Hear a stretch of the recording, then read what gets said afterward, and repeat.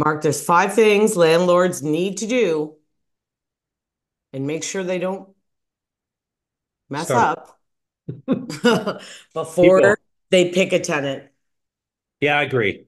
I agree. And we're going to go through the 5 things in detail.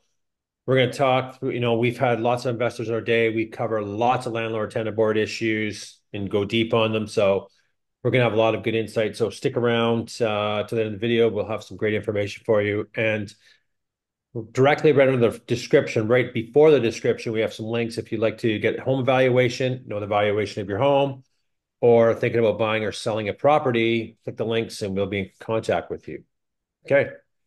Okay, so I'm going to share. What do you think the top thing is that people do or don't do, or maybe definitely need to do? I'm gonna be experience from calls that I've got in the last 90 days from YouTube viewers. New investors, number one, is they try to save money and they do it themselves. They put the tenant themselves. They've never done this before, but they want to save a month or 2 months worth of rent and they just fill it. They just fill it. Yeah. Someone, Now, that's the thing that or I've they're in got. a rush to fill it. They're in a rush to fill it. I see that too. Right. So that doesn't work out well, right? You can't deviate from a screening process. And I really believe in today's climate today is they should be adding any landlords, they should be doing even more due diligence just to safeguard the asset. Like Well, it, my client today said they're buying their first home, and he said he had to give more information to get a lease than he did to buy. well, that's right. And that's a smart landlord. That's a smart way to do it because I think these people are rushing the process, or if one category in the screening process checks off the box, then they just stop right there. So if credit comes back, they stop. Number two, meaning number two phone calls I've gotten this month was exactly like that. The investor hired a real estate agent to fill the vacancy. First thing they said was credit was outstanding. They stopped everything right there. As soon as they saw the credit report, they stopped the screening process.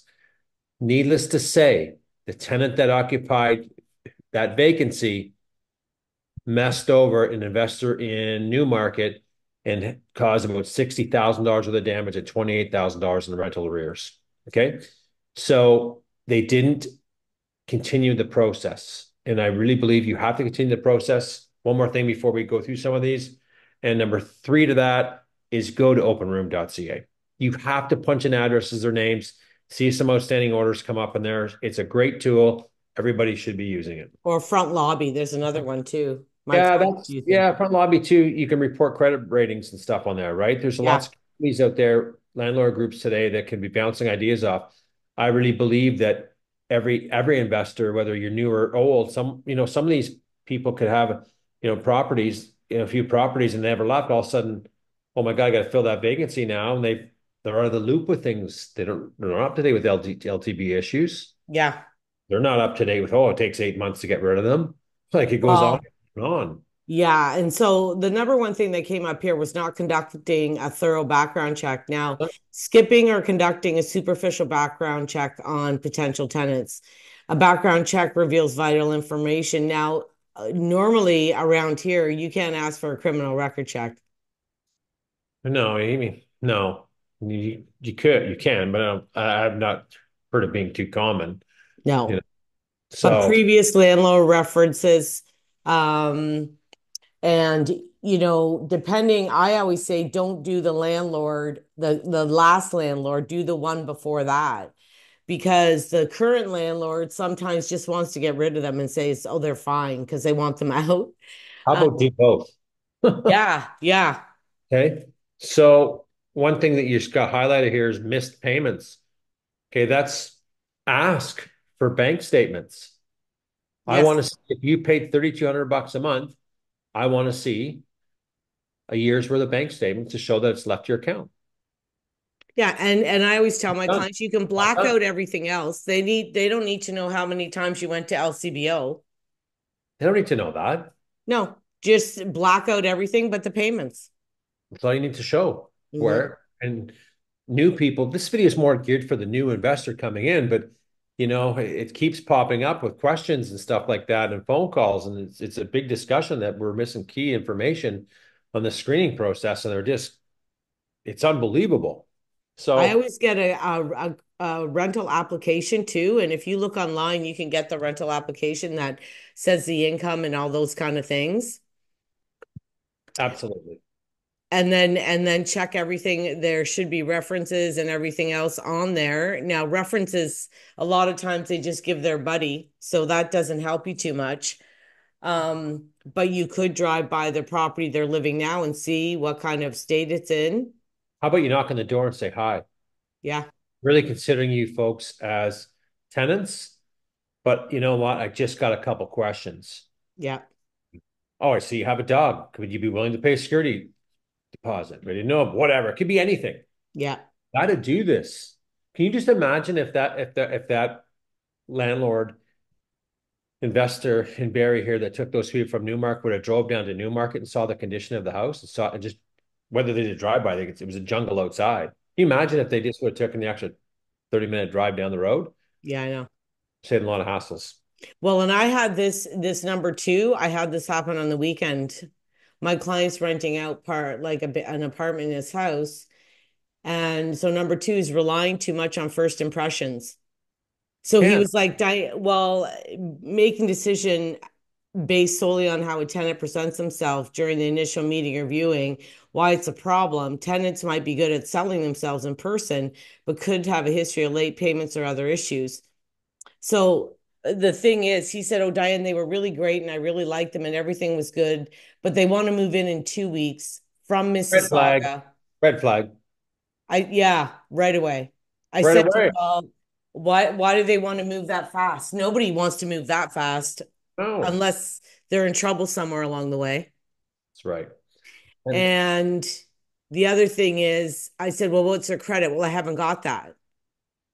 I said, "Well, just because you like them doesn't mean you don't get all of those other things. You still got to make sure you do all your due diligence." Like he thought they were great and he liked them. It was exactly what happened here. You meet them. Some people are very, very good. I've been snookered by it. we all have. I've been snookered by it. When it, 15 years ago, and I wasn't in the real estate business at the time. I was a fairly new investor. I was on the fence of selling it or renting it out. So I was there working and painting, etc. And so I filled up some time slots for people to come look at. Girl came, two kids dressed pretty good. Again, being a newbie, oh, they're great. Well, guess what that great turned into? A disaster. Paid first month's cash, second, last month's rent was in a check bounce. 5 days later, two big dogs, a boyfriend or a husband looked like he just got a Kingston pen. I went, holy shit, am I in for a ride? I knew right away, and it was a ride. It Yeah. was a disaster. These are professionals. Yeah. So they prey on ads such as a Kijiji or Marketplace, and they see no representation. They're all over those ones first. Yeah. So hire people to do this or get guidance, extremely guidance. And even if you like them, keep the emotion out and look at the paperwork. Because sometimes people suck you in. You like them and you think, "Oh, these people are great." And oh, they have these kids and they're so stable and they're great people. You know nothing about them. You don't know shit. And they know how to present themselves in a very good manner, right? Ever. Do they ever? Do Yes. they ever? And you know, we know this and we keep saying this. The LTB is one-sided. It's for the tenants no matter what. So And I've taken people what it with is. not the best credit mark, but Yeah, me too. say it was a man and a woman split up, her credit's gone to hell because he's not paying the bills, Could and be for her sure. name's on everything too. Sure. It I've happens. I've done that, and I don't solely go on everything. Credit's not that great, but my ability to pay, strong on the references, meeting landlords. I don't call, character references. Walk into their employer, go ask their boss. Who If cares? somebody's been and By the boss. if somebody's making 60 or 70,000 and the rent is 15 and they've been working there 20 years, You know what I mean? They have very stable job and they're making way more money than they need to pay the rent. So that's actually number three, ignoring financial stability or creditworthiness, not properly vetting a tenant's financial situation or failing to check their credit score and payment history. Yeah. So a tenant who cannot demonstrate financial responsibility may struggle to pay rent on time, which can lead to late payments, eviction, of course. Um, and like we just talked about, it's not only just the credit score, it's what got them there. I have young people sometimes that didn't pay a cell phone bill from when they were 19 years old and their credit is screwed. Yeah, I could sit there. Yeah. But have they paid their rent? Do they make good money? Like, how much money are they making and can they pay their rent? Yeah, but like I'm big on I'm big on it all now. Like again when I've been out of that business now for 8 years. If I was to today, if you don't got good credit, sorry, see you later. Yeah, I That's know. I'm not willing to deviate from anything anymore. Back then, that it was the ease that within really within 30 or 45 days you're at a tribunal. Now that's turned to 8 months, I right? So don't cut any corners. We cut some corners back in the day in a sense, but we the time frames it was a lot different. And yeah, I had a big heart for some of these people and they worked out well. They were great tenants. But the yeah. one showed up to Bentley with mom and two kids looking great, and you just went through a story of one of your clients or whatever, oh, they want to move in 2 weeks. That's the biggest red flag imaginable. There's an eviction date sitting there and they're going to be gone. So they need a place and they're going to pray in the most easiest ad and tell this one's the sucker. Let's go get him. That's it. Yeah. There's Yeah. no sugarcoating this shit. Well, It's and the disaster. thing is, I noticed like some of my most successful investors, they're just like no nonsense. Like there is no emotion at all. They don't, it's all business. I look at the numbers, I look at the credit, I look at their income, they don't give a shit how nice they are. They don't, I get more sucked into the heart of the matter than they do. That they just don't. They're very, very clinical about it. And that's how you have to be. Have to be that way. You have to be. And you know, it just baffles me that someone can go out saying Barry here, buy an $800,000 property, $1 million property, put a tenant there and not even go through any checks. And this is a regular occurrence. Or to save three or $5,000. That savings that you're gone is going to be gone in 3 months. I try to tell my clients that all the time, Mark. Destroyed homes, and we've seen it. There's no repercussions. No. You But know, you're better off waiting a month or two to get a good one. you have to. And to that point, put some money away. Don't go renting out your place till you have 3 or 4 months worth of mortgage payments sitting in your bank account. Maybe five. I'd go 8 today. Screw it, because it could change so fast, right? It could Well, change that way. and even when you get a mortgage on a rental property with a bank, they put a percentage for vacancy Hmm. For sure. But because there's always going to be months that it's empty. yeah, at times, not many, but I never counted them. But there could I had be. a couple months here and there while I'm waiting to get another tenant, and I got to clean and fix before I can even Right, meet the right, other one. right. Yeah, stuff like that. Yeah, give you a 30-day turnover, a 60-day, depending on what needs to be done. But yeah, I think a lot of new investors don't put that money aside today for situations like that. You got to do it, folks. Don't Mhm. cut a corner. I'm telling you, not in today's rental game. There's no corners cut. Now, this one is really good too.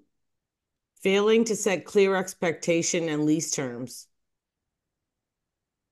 So what they're kind of saying, you need the detailed lease agreement. Now in Ontario, everybody, you have to do the Ontario standardized lease. That came in 4 or 5 years ago. You Google it, it's a form, you fill it out, everything's on there. You can only do a key deposit for the amount that you can actually, it would cost for you to replace either the fob, the key, the Right. lock, whatever it is you have. You can't be charging $500 or $800. You can't make up some crazy number. And in Ontario, you cannot charge a security deposit either, Mark. Now, a lot of times, if there's an animal, people will ask for one, and if the tenant really wants the property, they'll pay for it, but legally it's against the law. I know. I know. You know. And if you say, okay, if you're a day late or anything bounces, it's an NSF charge of $50 or wherever it is. And the Ontario standardized lease, it says $25 is the maximum you can charge when an NSF charge now is 50. Yeah. Yeah. Not right. Yeah. Well, to avoid all those folks, just follow some of these basic things. Well, And and basically tell them, okay, like if I don't get paid and if you're a day late, you tell me you're going to be a day late, fine. You're 2 days late, you're getting an N4. you have to jump on that right away. Yeah. So one of my And let clients, them know that beforehand.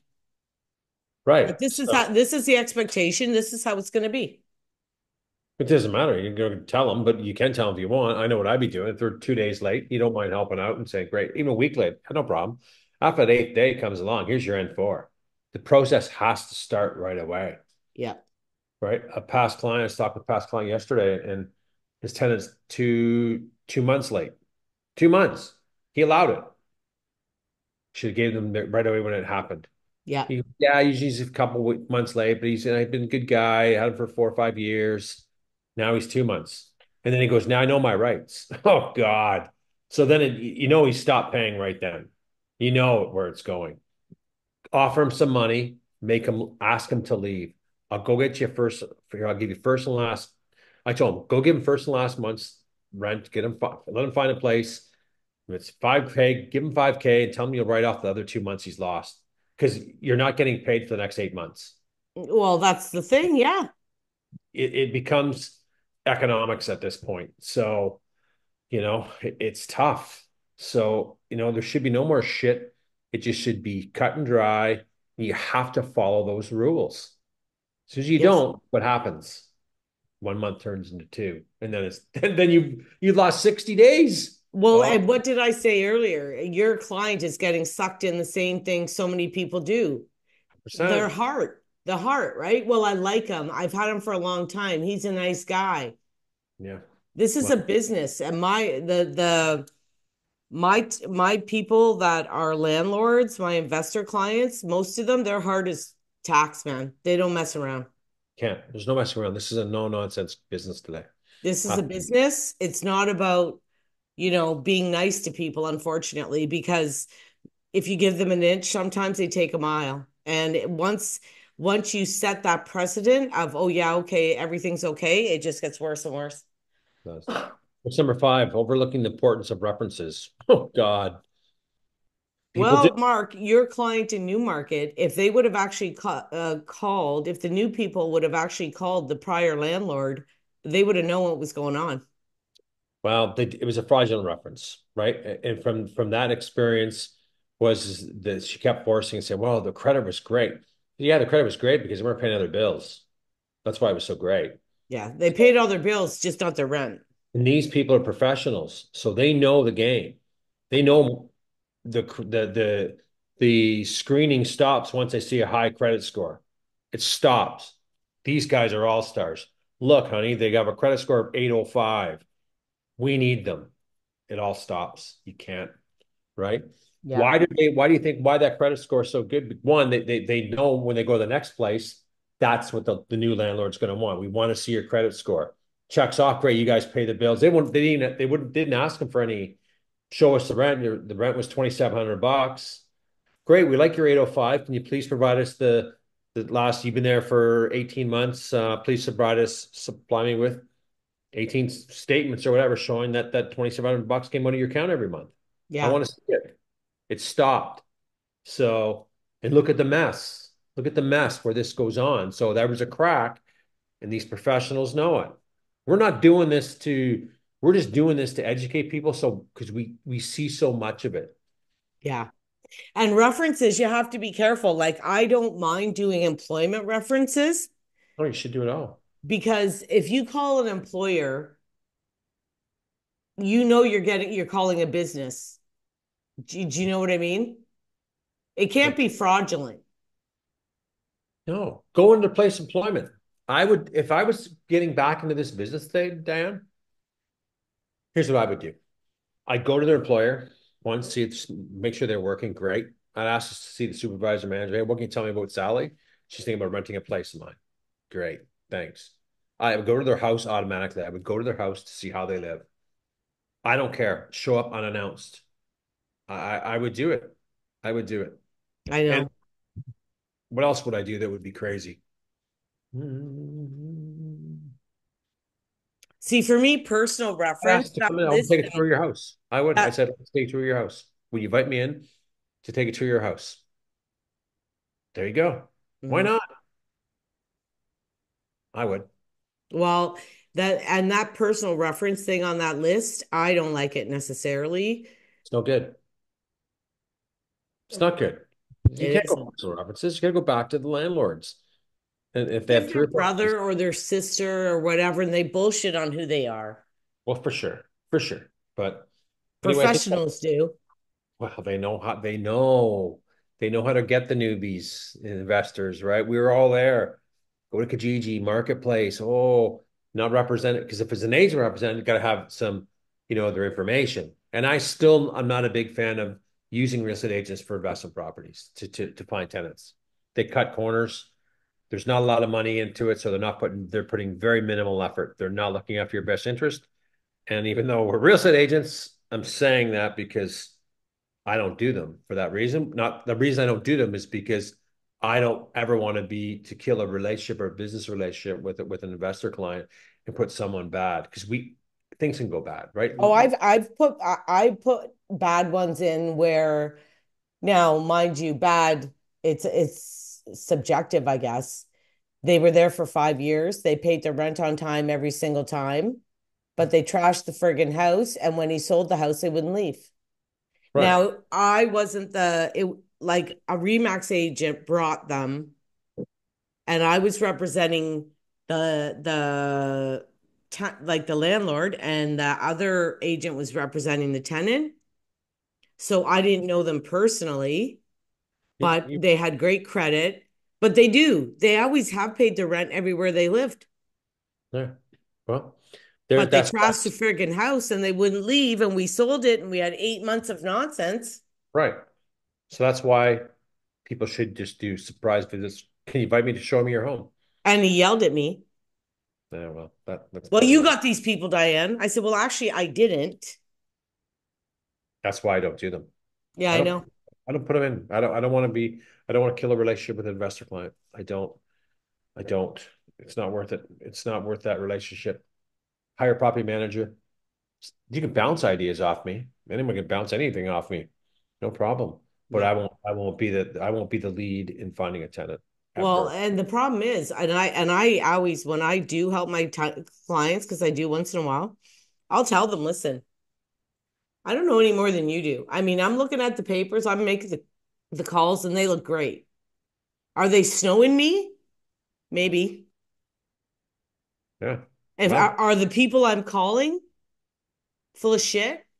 Maybe. maybe we that part, and that's why it's not foolproof, right? Or even yeah, okay, go do a surprise visit. Go knock on some neighbors' doors. There's neighbors know what's going on. Neighbors know the rental units in their area or on their street. They know it. They'll let you know. Well, the last one I did, they were in a condo building, so it was screwed. Yeah, well, a little tougher there. But okay, I think I we've can't covered the tell. points. No, that part we can't. Superintendent might, but anyway, I think we've covered some good points and gave some good suggestions Yeah. for the viewers today. So, anyone has questions, hey, reach out. I'm always happy to answer any questions or run a scenario by me. I'm all good. Hit the Hit likes. it, Go ahead. yeah, hit the like, subscribe, or drop us a comment if there's something you want us to do. Yeah. All right. Okay. Perfect. See ya. See ya.